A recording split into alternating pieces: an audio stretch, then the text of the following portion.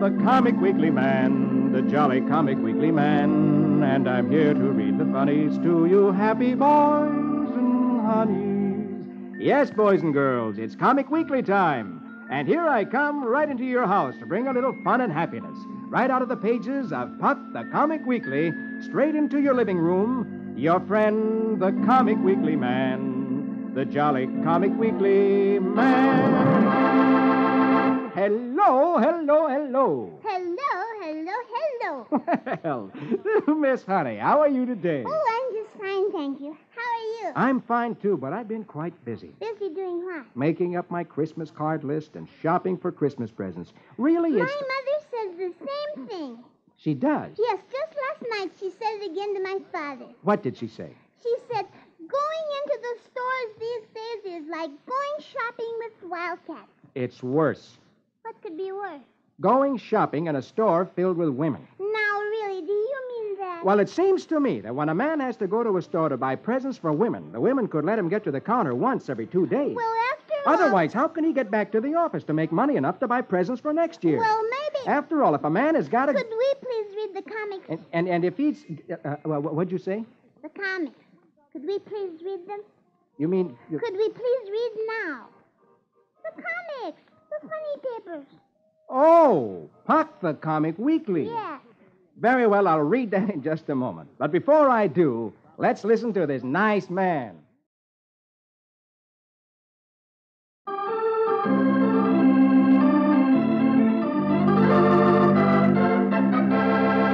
Now, here we go with Puck the Comic Weekly. And on the first page, under Bringing Up Father, Beetle Bailey. Magic words for the music, please. Very well, my lady. Toot me a toot and tweet me a tweedle. Squeeze out music for Bailey the Beetle.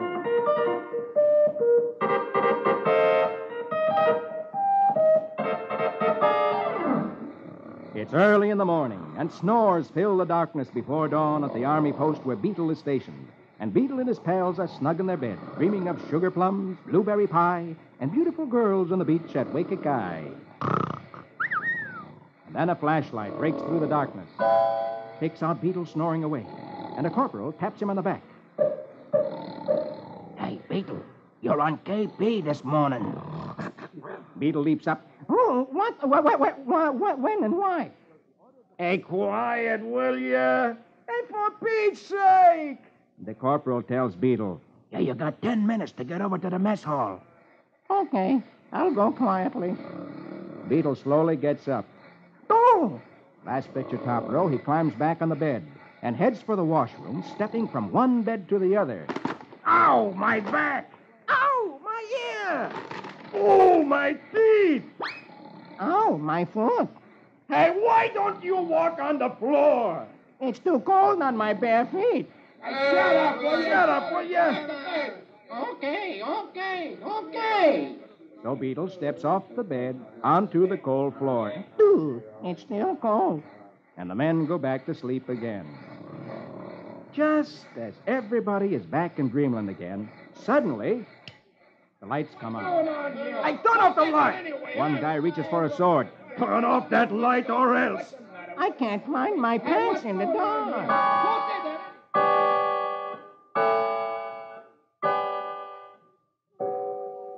A few minutes later, third picture, bottom row, the lights are out, and everyone is sound asleep again. Suddenly, I know what! out of the darkness comes Beetle's apologetic voice. I knocked over the butt can. Oh, what's the use? I'm gonna ask to be transferred overseas to battle duty. Yeah, me too. I'd rather fight a war than sleep in the same room with him. 10 minutes later, Beetle, wearing one shoe, no shirt, no pants, his coat and hat, comes to the mess hall for kitchen police duty. Sorry I'm late, but it's hard to dress in the dark.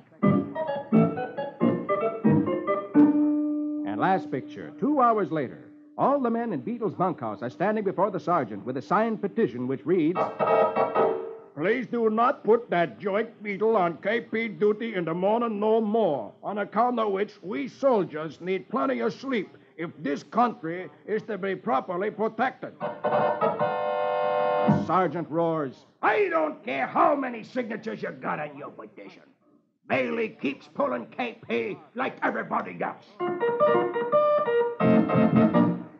I don't know who to feel sorry for the most, Beetle or the man. Well, I do. I like to sleep in the morning, and I think I feel more sorry for the men. But the men aren't smart. They should put Beetle's clothes all together under his pillow so he'll find them in the morning. That's an excellent idea. I hope the men heard that. Thank you. Well, now let's turn over the page and see who's there. Oh, look. Here's Dagwood and Blondie on page 2. They haven't been there before. No, but sure enough, they're there now, and we won't waste a second. Here we go with Dagwood and Blondie. Ramafoo, Ramafum, Zim Zam Zombie. Conjure me music for Dagwood and Blondie. Dagwood's son, Alexander, who has never been on a date with a girl, tells his mother, Hey, Mama, this is the night I'm going to take Geraldine to the movie and to the Hamburger Palace. Last picture, top row, Blondie makes the announcement to Dagwood.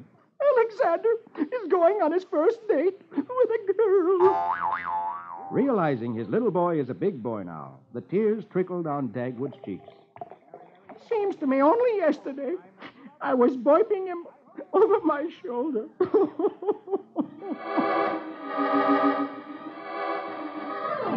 First picture, second row. Dagwood pulls Alexander to the bathroom. Come, son, you'll have to look awfully nice. A few minutes later, Dagwood is giving Alexander a bath. He's going to be clean. Hey, you're hurting me. Last picture, second row. Dagwood is brushing Alexander's teeth. Now, don't get excited and propose to her, son. She might accept. First picture, third row. Dagwood is helping Alexander on with his pants. Gee whiz, Pop, I can dress myself. Now, be a gentleman and remember to tip your hat. 5 minutes later, Alexander is putting on his tie. His sister Cookie asks, If you marry Geraldine, will she be my aunt? That's not funny. Beat it. Last picture, third row. Alexander, all dressed up, looking like a moving picture hero, almost, announces, Well, I'm ready to go. All right, here's some money. And don't forget to tip your waiter. Well, there's the bell. First picture, bottom row. Cookie answers the door. And there stands an awfully homely little boy. Cookie yells, Hey, Alexander, it's Geraldine's little brother. Geraldine's little brother walks into the living room. Geraldine's got the chicken pox, and she says you should take me in her place. Oh, great Scott! And I took a bath for this. And last picture, Alexander marches off down the walk with Geraldine's little brother, who says, She looks real funny with all those spots. And Alexander's so mad his face is one big red spot. Oh, poor Alexander. After all that trouble brushing his teeth and taking a bath, he has to go to the movies with Geraldine's little brother. Yes, what a disappointment on the first night when his mother and dad think he is grown up. Dagwood and Blondie shed their tears for nothing, didn't they? Yes, looks like we'll have to wait for another day for Alexander's first big date. Yes, I guess so. Well, now I'll bet you're anxious to know whether Robin Hood escapes from Prince John. Oh, yes, I am. Very well, let's go across the page, past Prince Valiant, who is going on a mission for his father today. Turn over that page, go across the page, and turn over page 5. And there on page 6 is Robin Hood. Yes, and you remember last week that Robin had rescued the maid Marian from Prince John, who had her locked up in a dungeon. That's right, and Robin had kept watch over the Sheriff of Nottingham, so he could not give an alarm while 3 of his men escaped with the maid Marian. But then, when it came time for Robin to get away, the sheriff's men attacked Robin, and they began to close up the drawbridge. And Robin fought the men off, and although he was wounded, climbed up to the edge of the drawbridge to try to escape before it closed. Ooh, I wonder if he'll make it. Well, let's read now and find out. Here we go with the story of Robin Hood. It's merry, merry England in days long ago. Time now for Robin Hood. So music, hi-ho!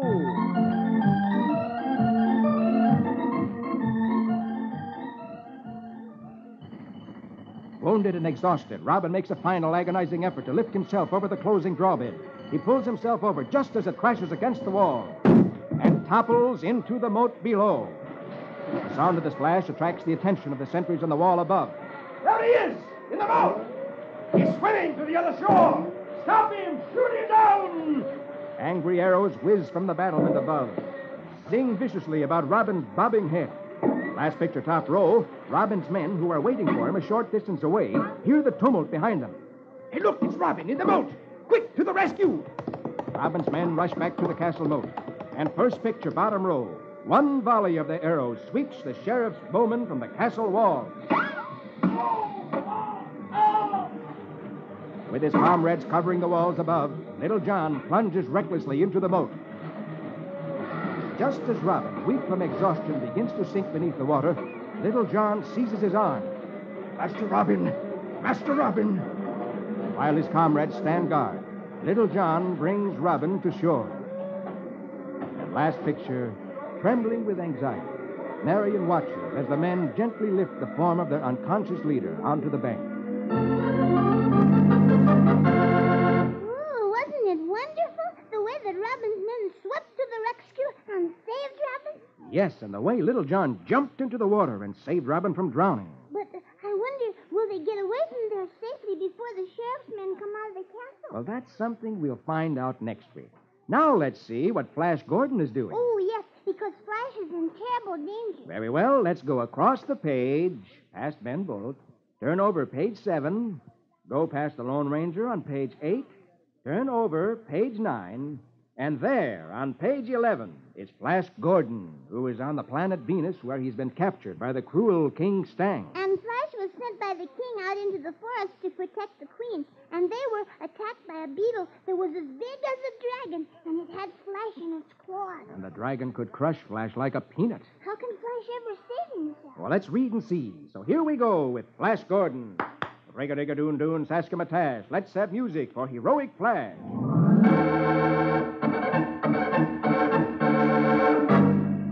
As the dragon clutches Flash in its claws, he fights back desperately. But Flash's chemi-spray has no effect on the armored shell of the Venus swamp beetle. In a last desperate effort, Flash, last picture top row, aims an acid volley square into the giant scarab's mouth. The blast causes a strange chemical reaction within the beetle, and the creature explodes with the violence of a mortar shell. For a moment, Flash is numbed, but driven by fear of a new attack by beetles that may be lurking in the area, he shakes off the effects of the blast, and first picture bottom row orders, "Come on, Vicky, let's head for the jet car."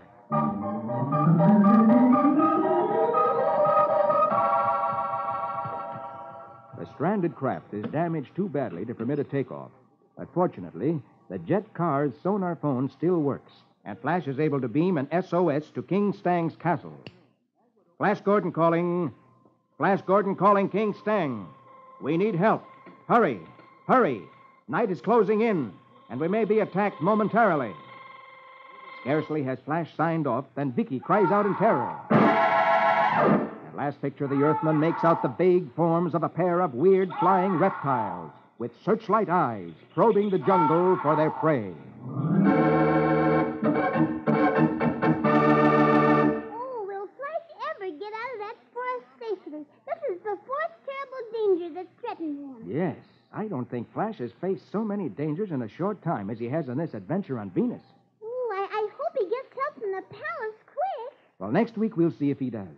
Now let's turn over the page and see who's there. Oh, my most favorite, Uncle Remus and his Tales of Brer Rabbit. And I'll read that in just a moment. But first, here's that nice man again with something interesting to say.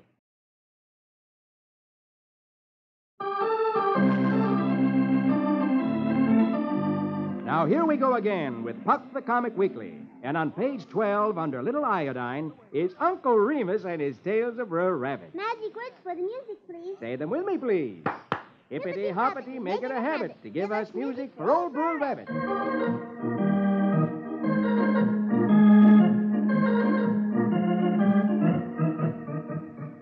Uncle Remus says, when Brer Rabbit goes into business, he aims high. And today, Brer Rabbit has gone into a new business, hoping to make lots of money. He's standing in front of a sign which reads, Babysitter, 50 cents. Any place, anywhere. And Mother Bird, seeing Brer Rabbit's sign, is sitting on Brer Rabbit's mailbox saying, Now you stay with my little ones while I looks for their papa. He's been missing all night. Yes, well, you go on, Mrs. Bird. They'll be safe with me. Don't worry. I'll take care of them.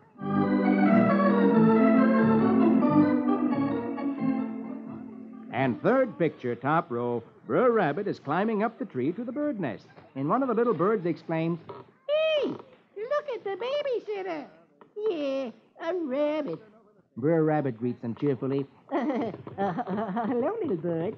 Brer Rabbit settles down at the edge of the limb close to the tree trunk and watches the little birds who are on their nest way out at the tip of the limb. Last picture, top row, one of the little birds cries, Hey, we are scared, Brer Rabbit.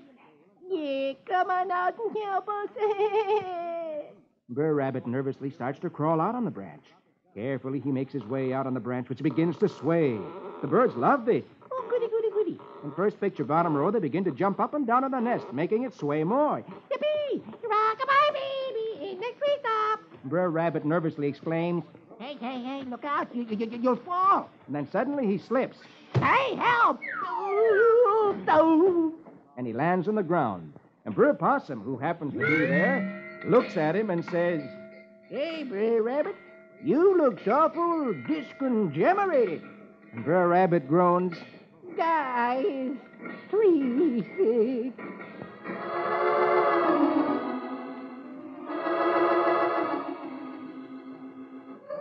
Last picture, Brer Rabbit is back at his sign, which he has repainted. And now it reads, Farmhand, a day, 50 cents, any place, anywhere. and as Brer Rabbit looks at the words babysitter, which are now painted out, Uncle Remus says, "Beware the business what puts you out on a limb."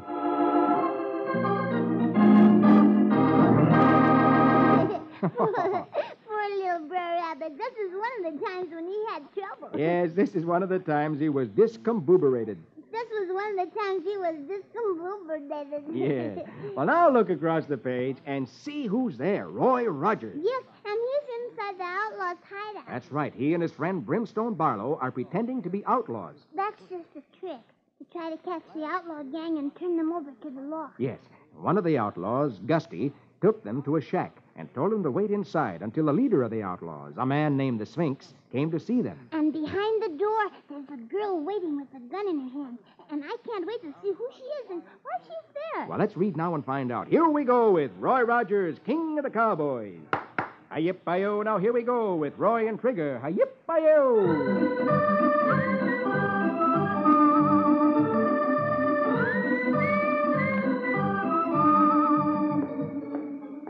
As Roy and Brimstone step into the room, the door suddenly closes behind them. And Roy looks around to see a girl holding a gun on them. Hey, what's this? What did the Sphinx do with my father? I know he's here because he built the tunnels and trick devices in this old mission. We're not in the Sphinx's gang, ma'am. We're posing as outlaws to round him up. Brimstone says. Yeah, and to maybe reform them. I didn't risk my life to sneak into this hideout to hear lies. Suddenly, Brimstone leaps forward, tries to take the gun away from the girl. Guns is dangerous, ma'am. The gun accidentally goes off.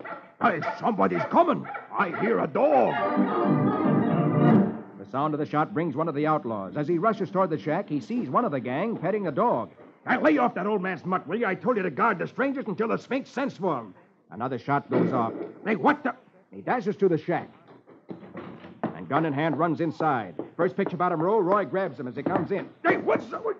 Roy says to Brimstone, "Hey, get outside. Don't let anybody in, Brimstone." She pulled the trigger, Roy. Almost got me. Brimstone takes the gun away from the girl, then quickly goes outside.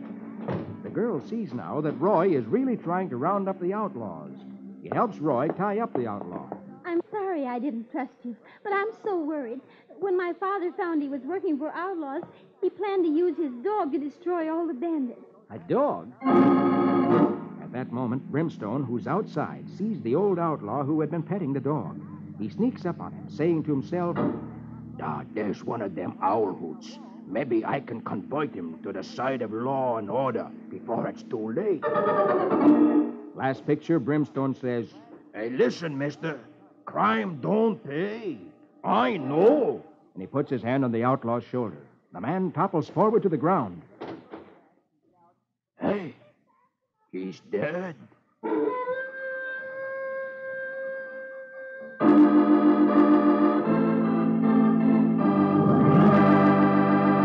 Oh, just a few minutes ago, that outlaw was petting the dog, and now the outlaw is dead. Yes, and the girl said her father was going to use the dog to destroy all the bandits. This is very mysterious. A man pets the dog, and then just a few minutes later, the man's dead. I wonder why. Well, maybe next week we'll find out. Now it's time to find out how Dick is getting along in that war between the Americans and the English. Oh, yes. I'm anxious to find out about that. All right, let's go to the very last page of the Comic Weekly. The last page of the Comic Weekly. And here he is. And you remember last week the British Army had attacked the capital of our country, Washington, D.C. Yes, that was in the early days of America. And the Americans had been beaten away by the British attackers and chased out of the city.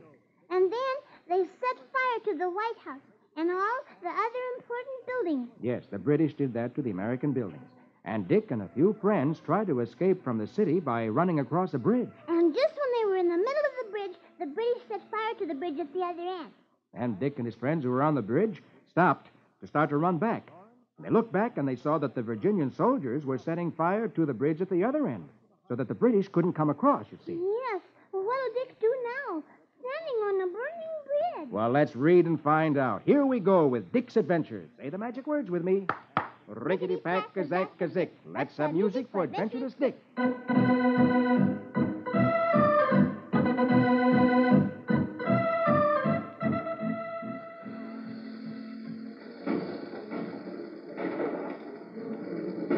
Last picture, top row. Dick and his few friends stand on the burning bridge, caught between two fires. What to do? Dick doesn't hesitate a moment. First picture, second row, he leaps over and falls into the water below. The swift current of the river catches Dick and carries him downstream, down the Potomac, through waters that are reddened by the doomed city.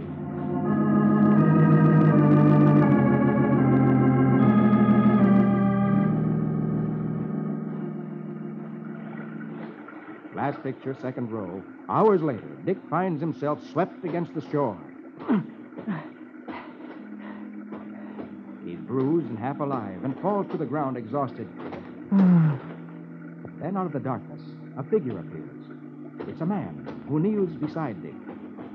With expert fingers, he carefully examines Dick for wounds. Dick opens his eyes.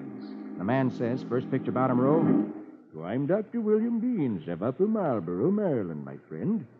The British are all around us. I'll get you to Baltimore.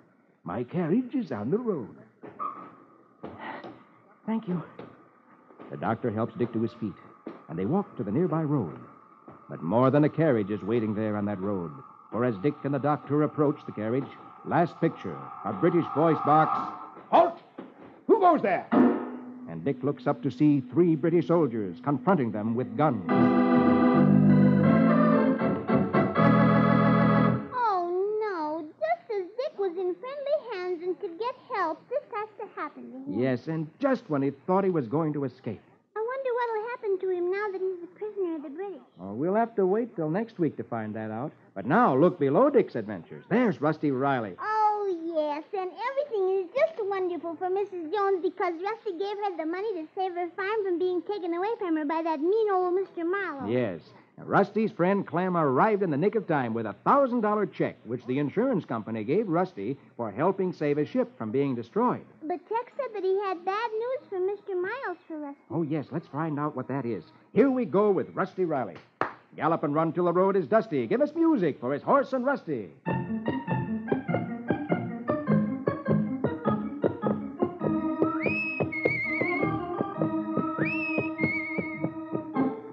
As Mrs. Jones and Clem and Rusty's friend Stovepipe talk, Rusty takes Tex aside and asks him, second picture, top row, Hey, Tex, what was the news from Milestone Farm? The news you said that I wouldn't like?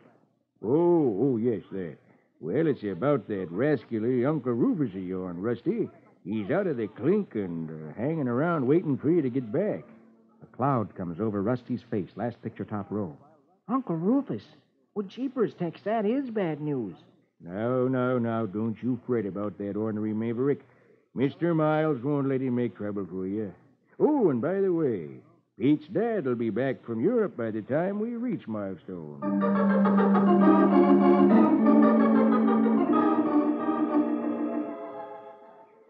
First picture, bottom row, Rusty and his dog, Flip, are out in the pasture. Rusty is mighty unhappy. And he says to Flip, Golly, Flip, looks like you and I are going to have to light out for the wide open spaces. I'd rather be at Milestone Farm than any place in the world, but my Uncle Rufus said if I didn't help him to get money from Mr. Miles, he'd take me away. So I guess it's best for you and me to go away.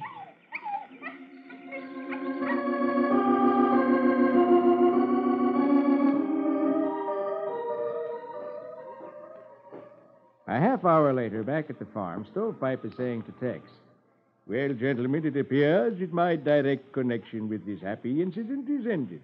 I will bid you a regretful farewell and rejoin Denver Julie's carnival." Tex replies, "Oh, yes, and Rusty better go out there with you, Doc, and bring back that horse. Pete and I'll get the others ready for shipment to River City tomorrow."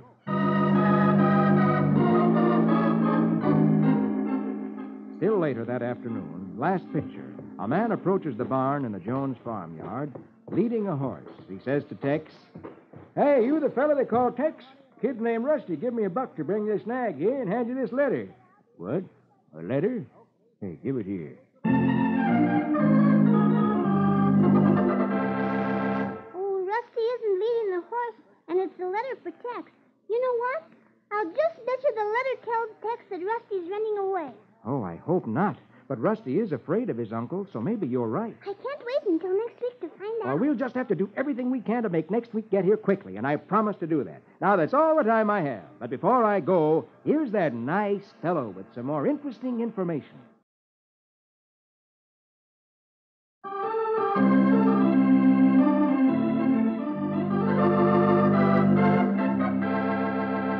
Well, honey, and all you boys and girls, I gotta go now. All right, Mr. Comic Weekly Man, but I'll be waiting for you next week. Okay, that's a date, and a date with all you boys and girls. Be sure to meet me with our little friend, Miss Honey, next week when I read Puck the Comic Weekly.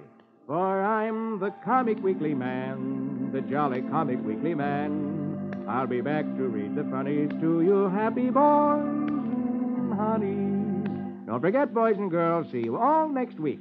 Your friend, the Comic Weekly Man, the jolly Comic Weekly Man.